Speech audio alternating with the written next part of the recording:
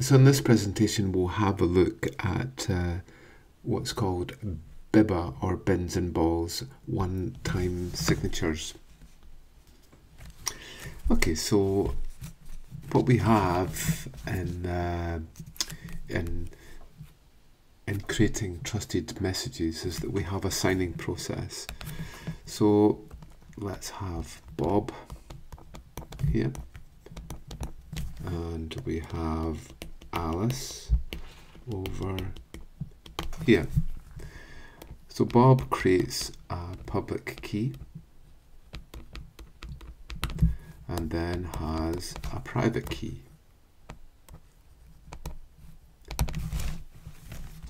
He'll take a message and then we'll take a hash of the message, and then we'll typically sign it with his private key. Then Bob sends that over to Alice.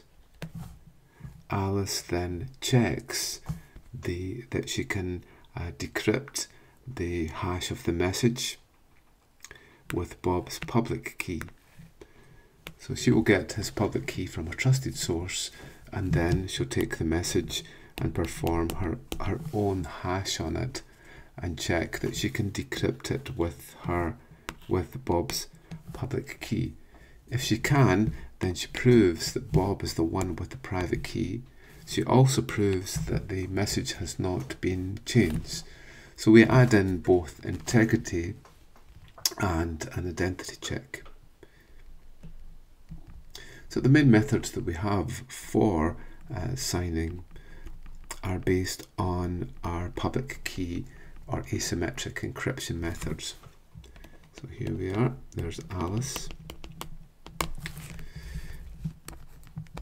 The most important techniques are RSA and elliptic curve.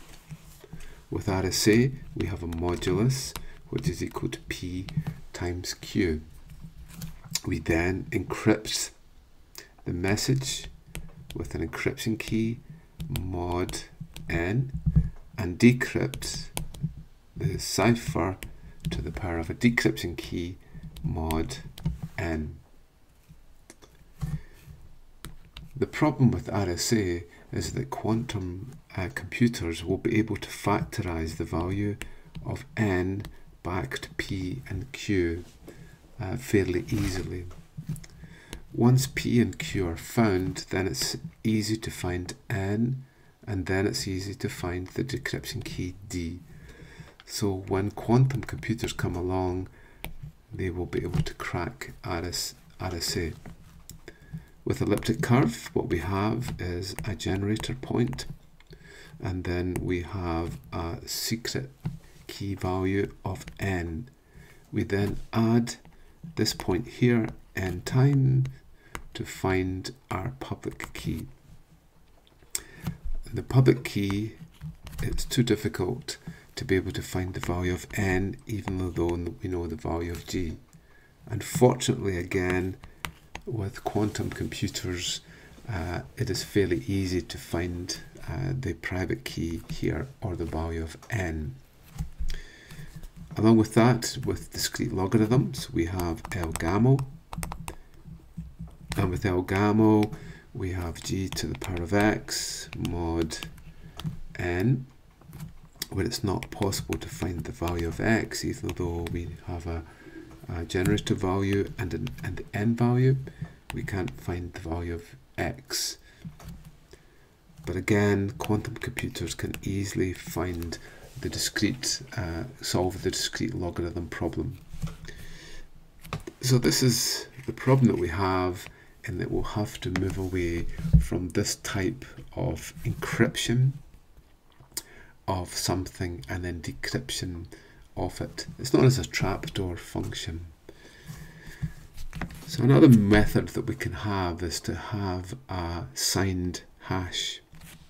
And in this presentation we'll be looking at one method of creating that. So let's initially look at the basic theory behind BiBa.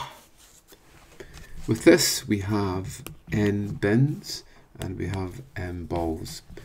What we must do is to throw the balls into a bin, and they will fall randomly within each of the bins. So what we want to do with this is to end up with one bin with 2 balls in it, and we need to understand when that will happen. So if we take an example of having 5 bins, then what's the probability that we will have 2 balls in any of the bins? Well, we throw the first ball and it might land there. So now what's the probability that we won't win when we throw the next ball? And we can see we have 4 empty bins. So the probability of us not winning or getting 2 balls into one of the bins is 4 and 5, or 80%. The chances of us getting the 2 in there will thus be 20%. Now with 3 balls here, if we haven't won already, then we'll have 1 there and 1 there. So now we have 3 empty bins. So we have a 3 in 5 chance of not winning. Okay, so it's now 4 times 5 after 3 balls times 3 over 5, and that's 0.48. So the chance of us winning at this point is about 52%. For the next one, we could have one here, one here, one there, and we have 2 left, so then that's 2/5, and we have a 19.2% chance that we haven't managed to get 2 balls into the bins. We can keep going on until on the 6th attempt, if we've been very lucky, on the 6th attempt we will manage to get 2 balls into one of the bins. So this is the basis of this. What's the probability of us finding 2 balls in the bin even before we've managed to put all of the throw all of the balls or use up all of the bins? And this is called the birthday paradox. So here's our example here.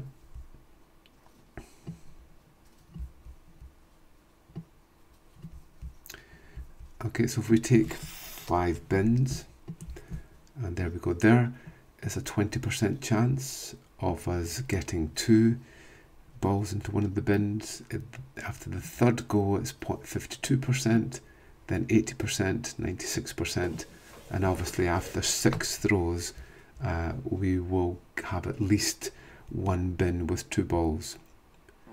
We can also calculate the average number of throws it will take us to get at least 2 balls into one of the bins, and in this case it's 3.28.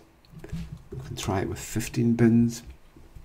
We can see very quickly it only takes us 5 throws before we have a greater than 50% chance of getting 2 balls into the bins.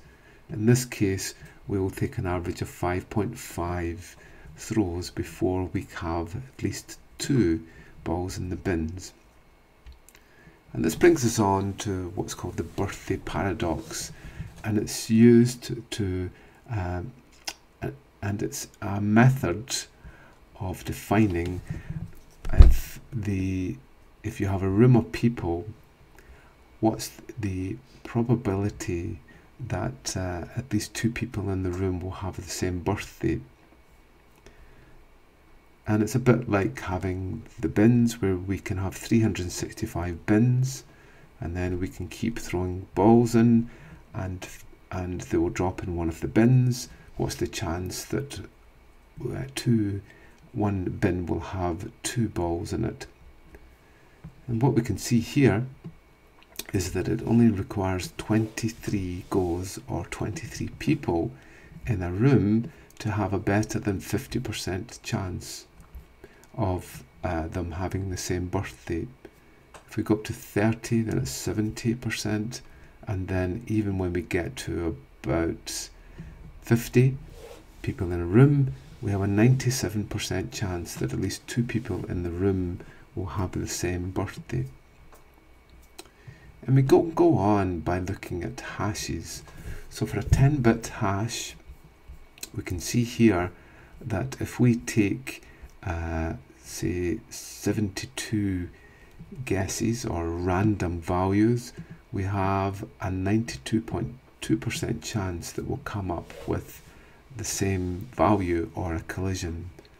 There's a 16-bit hash, and we can see it will take 321 goes before, on average, and we will have a hash. We will have a hash collision. Okay, so this is an example of the birthday paradox. 24.6 goes of average on average will give us a 50% chance of 2 people with the same birthday. And this happened when Nat McHugh in 2014 took 2 images and then used MD5 hashing and stuffed bytes randomly into the 2 images, and in the end he came up with the same hash for both of the images. And it's because of the birthday paradox. It took him just 10 hours and 65 cents to process this within the Amazon cloud. He has since created 3 images and did the same methodology and created the same hash signature. So the basic premise of the hash collision is that we take a hash of a message and that's equal to the hash of another message. The BiBa method uses this weakness around the birthday paradox to be able to create a one-time signature. So Bob basically creates a number of random values, and then we'll create a public key, which is the hash of each of these values. He keeps the private values secret and publishes the public key values. This is a one-time only method, so every time he needs to create a new set of private keys and a new public key set of public key values. Eve, although she's listening, cannot determine what the original values of x1, x2 and xn are because she can't reverse back the SHA value here, especially if these are nonce values. Then Bob takes the message and then adds one of his private key values on to the message and then takes a hash of it. Now he does a search of all the other values that he has to find a collision. When he finds a collision, he takes the message and the found value and hashes them and ends up with the same hashed value. This creates a collision. Bob then, with the message, publishes the value of xi now and also xj, the value he's just found. He's just released one of his private key values and, well, 2 of his private key values, and Alice will then check to see if these values were part of his public key. When she does, she knows that Bob knew these values before he published these values. Eve will have to search and try and brute force to find 2 values that Bob has as his private key value. It's a one-time signature because now Bob has revealed 2 of his values, so you'll have to go back and regenerate all the private key values again and the public key values. But there are ways around this. This method is quantum robust and is the basis of other quantum robust hashed based signature methods. So let's have a look at the coding for this. Okay, so here's a message hello, and we're generating a secret, just one value here, one private key value. Obviously we would create many of them, but I'll just create one value. So the hash plus the message is this. So now Bob must search from 1, 2, 3 up to some maximum value until he finds a collision. So in this case he's found a value, a nonce value at 11748. That gives a hash here, and when we take the hash of that, it gives the same hash as hello 7232. So then he publishes 7232 and 11784. Alice then checks that she can get a collision when she takes the message and those 2 values. Bob would have taken this value and published this value as his public key with the SHA-1 value that relates to this value. Alice then checks that this value here and this value appear as a hashed value within his public key. So in this case I've used the Go programming language to create this, and this is our hash function.